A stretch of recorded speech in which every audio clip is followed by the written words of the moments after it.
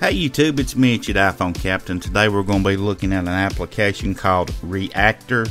That's it. You see there, the third one over on the bottom row, Reactr. It's spelled R-E-A-C-T-R. And let's go ahead and open it up. And what this does is it allows you to send photos to anyone in your contacts list, and you add them in by hitting the little three lines up here on the left. And you see right here you got the friends list, and you tap the little plus sign up here in the top right corner, and you can add your friends right from there, or you can tap contacts and it'll load up all your contacts, and you simply just add it in from there. That's how I did. So let's go back. You saw that they popped up right there just as I was leaving. So let's do it one more time. Maybe it won't take just as long. So the contacts will pop up, and you see you can just scroll through here and put who you want. And then you can go back in here. Here's your mailbox. That's everything that you've received. So let me show you what one of the reactions looks like.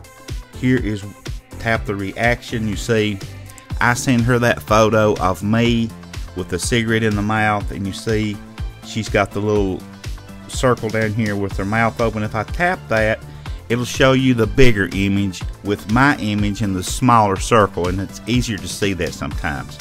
And you can see she's also added a LOLOL OMG on her photo, so you can add little messages on there.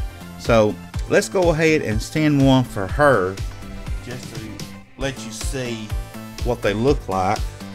So I'm gonna go ahead and use my photo. I'm gonna take it right now, but you can